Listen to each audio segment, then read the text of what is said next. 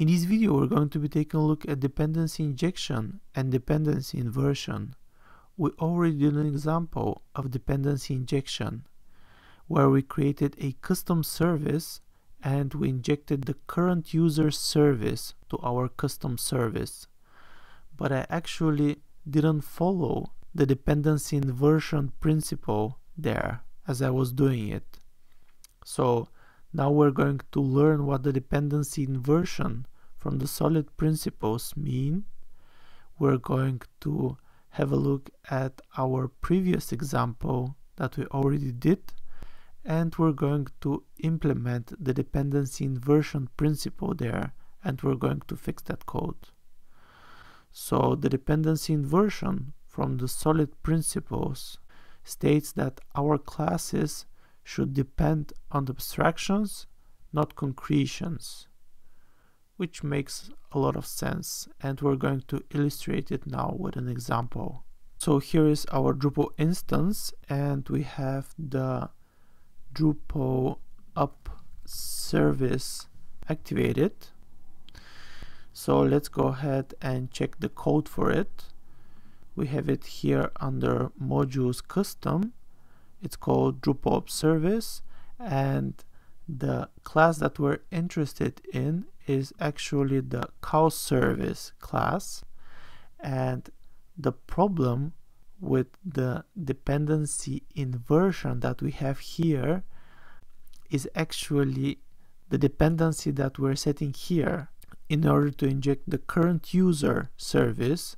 Here as an argument we're saying we're injecting the current user service, and then we're getting it here in the construct method, and we are using it afterwards in the who is your owner method. And the problem with the dependency inversion here is that we are saying that we're expecting the current user to be an instance of the account proxy, which is too concrete. It's not abstract at all. And let's have a look on Drupal.org the current user and how it's implemented. If we go to api.drupal.org/API Drupal services and the version of the Drupal core, we would be able to search for the services that we have there. And if we search for the current user, we would see here that the current user is basically a service that is implemented in this class. So let's have a look at the class. Currently, when we're injecting it, we are having the account proxy class directly as a dependency here.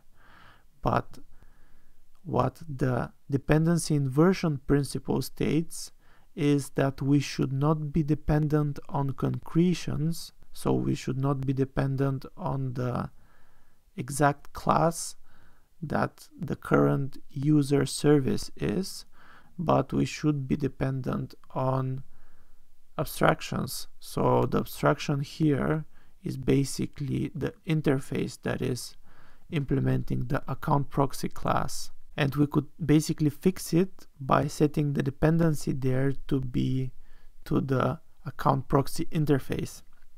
So let's go ahead and search for the account proxy interface, which is implemented by the account proxy class.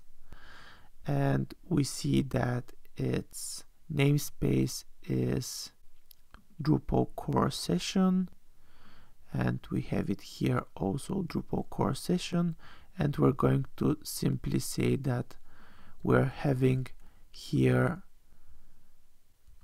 a dependency to the account proxy interface instead. And we could quickly check if it's still working. It would still work, but I would then explain to you why is it so important also in this example to use the account proxy interface.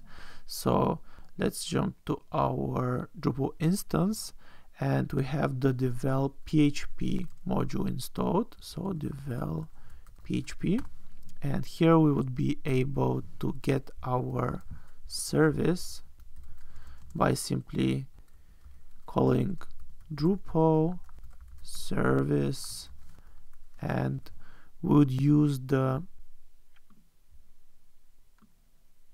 machine name for our custom service, and we say like this, call the service, and then just service,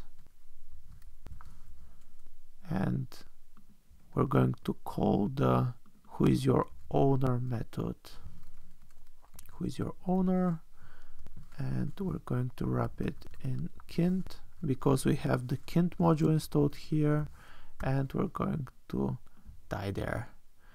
And we're getting the current user again, and it's working as expected. It's working the same way as it was working before.